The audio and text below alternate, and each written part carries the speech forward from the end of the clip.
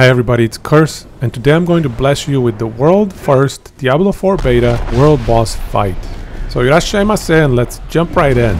So Blizzard failed a little bit and they let everybody know that the world boss will spawn at 10 AM PDT, and the entire world was sitting in this one spot in the game at 10 AM waiting for the boss to spawn, and the boss just wasn't coming. I guess it wasn't working right, or somebody set the wrong timer or whatever, but eventually it spawned 1 hour later at 11 AM PDT, and this is the video from the very first world boss fight. The fight is really cool. The camera zooms out, you get this huge view of the boss, and you're this puny little barbarian compared to the massive monster that you're fighting. And in terms of mechanics, you get 15 minutes to fight the boss. I'm not sure what happens after that 15 minutes, because in my case we managed to defeat the boss with, I don't know, a few minutes to spare. But I was worried in the middle of the fight. You can see me switching for more DPS skills and foregoing defenses just to get a little bit more damage out and make sure that we take him down before the timer expires. And then in terms of the boss's mechanics as well, he had like 3 or 4 different attack moves.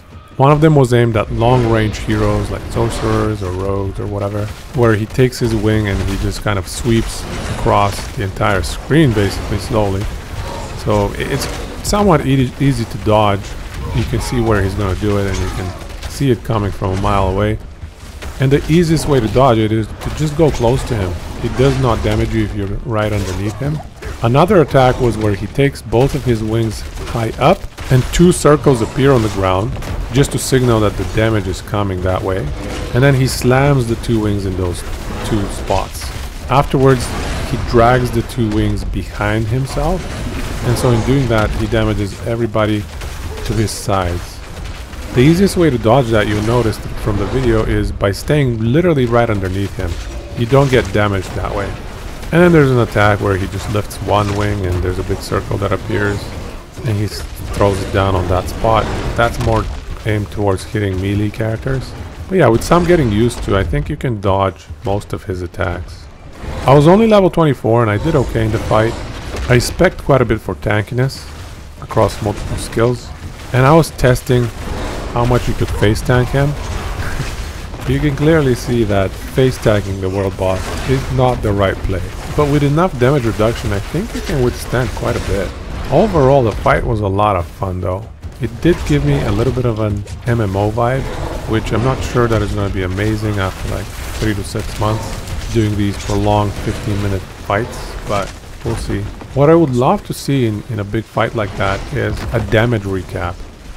If they can just give you a tab where it tells you how much each hero present at the fight did from a damage perspective, who did the most % damage, who tanked the most, I think that would be so much fun and so useful, because like you never know what you're doing in these boss fights. They have so much HP, you're like, am I tickling him? Am I doing anything? How am I doing compared to everybody else? And they can even tie that to like an extra reward to give an incentive to the highest damage dealer or the highest healer or something like that, or draw randomly from the top 5 damage dealers, just give one of them a bonus reward. I think that would be a cool functionality, and it would allow us to just understand better how our builds are performing in these fights, because sometimes you spec into a build that does more damage but you're squishier, so you end up dying more. And really, you know, when you're dead, you're not swinging, you're not doing damage, so it's hard to gauge how well you're performing. One more scary thing that I saw was that at the beginning of the video, you'll notice there was this rewards, weekly bonus spoils, the cash that you get from the world boss. So I guess you get one of these per week. I don't know, to me that's not ideal to force the player to do these dailies and these weeklies. I know how it works from a psychology perspective. You're bringing players back in and you're just dangling that carrot in front of them, but that part is definitely a component of MMO games that I don't really enjoy. Gotta do my dailies. Ugh. But anyway, the fight was still really fun, and between the boss dropping like 4 uniques and then the reward cash dropping another 4, I think it's very much worth doing. You get like 8 legendaries in like 20 minutes. It's pretty good. But yeah, I hope you enjoyed this video. I face tanked Ashava in the name of science. And if you're looking for more Diablo 4 content, please like, please subscribe. I'll be posting more and more from the beta and then when the game comes out as well. Oh, and a huge thanks to everybody who's joined my streams recently. It's been so much fun exploring the game with all of you. So thank you. I really appreciate it. Anyway, take it easy. Gochiso sama deshita.